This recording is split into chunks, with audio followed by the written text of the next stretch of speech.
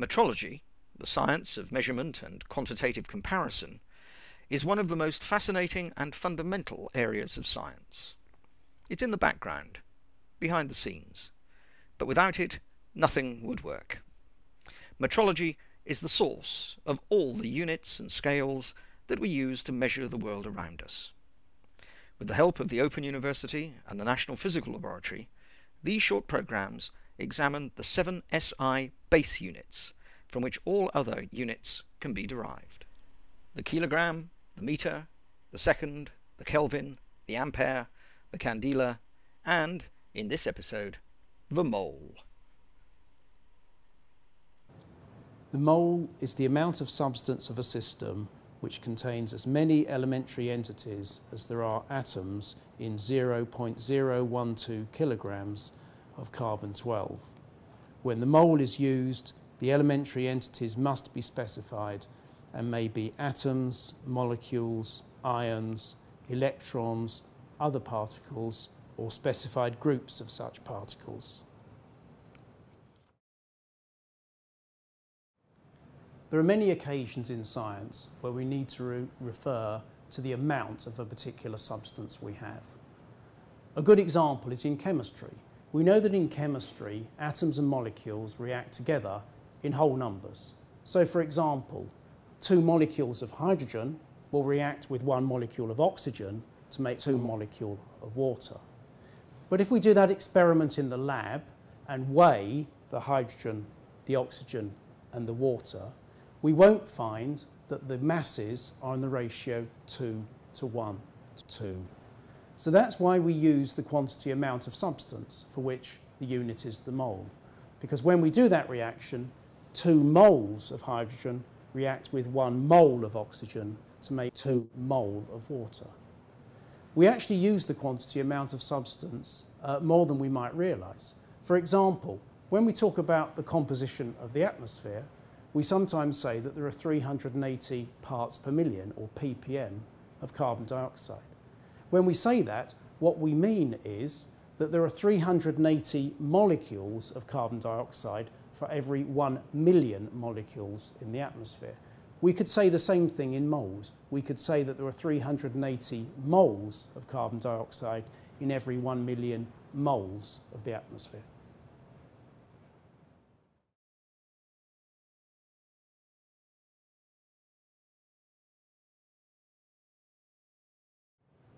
The mole is very closely linked to the Avogadro constant.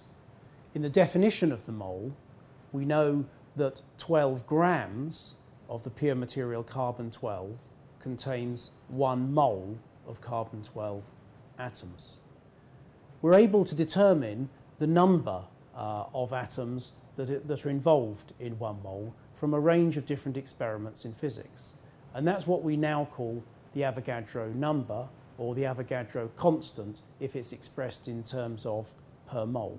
And that number is 6.02214179 times 10 to the 23. The reason it's called the Avogadro constant is actually not because it was invented by Avogadro. Avogadro was an Italian chemist who first put forward the hypothesis that equal volumes of gases at the same temperature and pressure contain the same number of molecules. So it was a very, very important idea on the way to our modern understanding of amount of substance. Then at the beginning of the 20th century, when the idea of the Avogadro constant emerged from various experiments in physics, it was suggested that this Avogadro constant should be named after Avogadro. The reason the current definition of the mole is the way it is because the mole has always been a very practical way for chemists and scientists to work out how much of a given substance they have. And since substances are almost always weighed, we have a definition that works in terms of weight. The mole was used in this practical way a long time before we knew with any reasonable precision how many entities there are in a mole. Avogadro's number is enormous. It's often difficult to understand just how big numbers like this are, So I've got an example here. This 1 litre laboratory bottle, if we divided it up into Avogadro's number of small volumes, each of those small volumes would be 1 nanometre by 1 nanometre by 1 nanometre. So each of those volumes would be about 1,000 or 10,000 times too small to see with our laboratory microscopes. That's how many there would be in here if we divided it up Avogadro's number of times. Here's another example. If we take the volume of this small football, if we had Avogadro's number of these small footballs, they would have a volume that's very close to the volume of the Earth. That's just how big Avogadro's number is.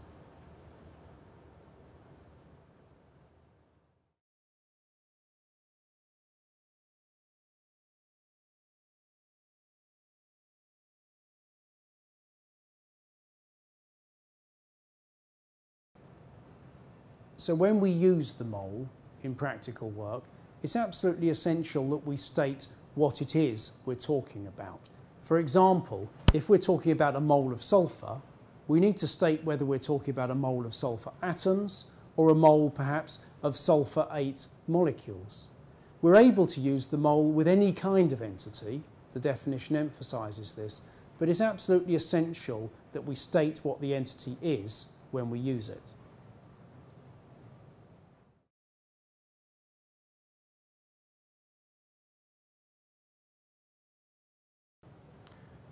There are now proposals to redefine several of the base units of the SI, and perhaps one of them that might be redefined is the mole.